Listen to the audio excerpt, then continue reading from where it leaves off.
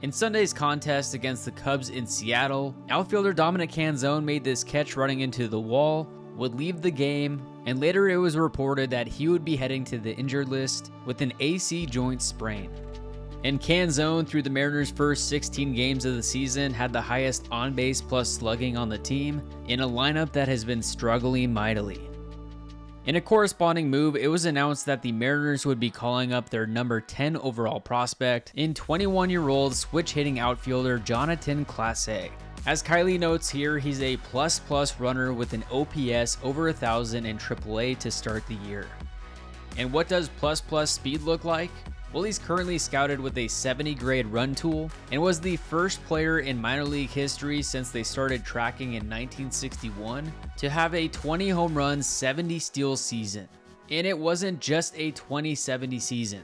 He was one stolen base away from making it a 20-80 season.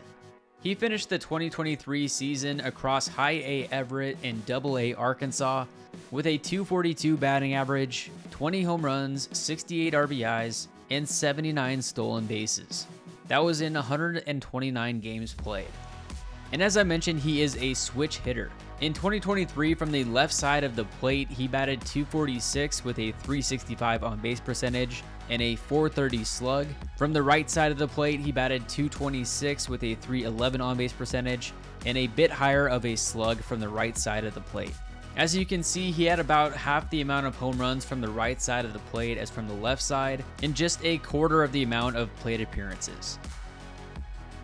Starting 2024 in AAA, in 12 games he's batting .311 with a .396 on-base percentage, a 1.018 OPS, including 2 home runs, with 8 total extra base hits, including 4 doubles and 2 triples. He also has recorded 3 stolen bases so far on the year. And here are his stats from the left side and right side of the plate to start the year, although it is a small sample size, just 12 games. Both of his home runs so far on the year are from the left side of the plate, which skews his OPS to that side of the plate.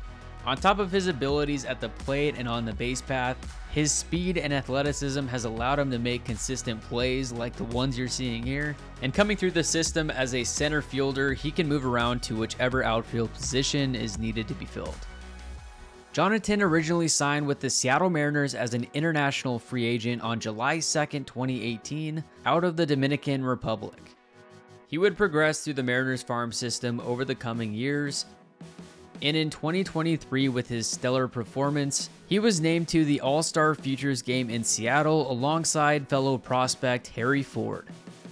The next wave of Mariners prospects are beginning to take their next steps, so be on the lookout for Jonatan Clase in his debut, and let's hope he provides a spark that the Mariners are desperately needing. Thank you for watching, and make sure to like and subscribe to The Couch GM and follow me across social medias to stay up to date on all things Mariners and baseball.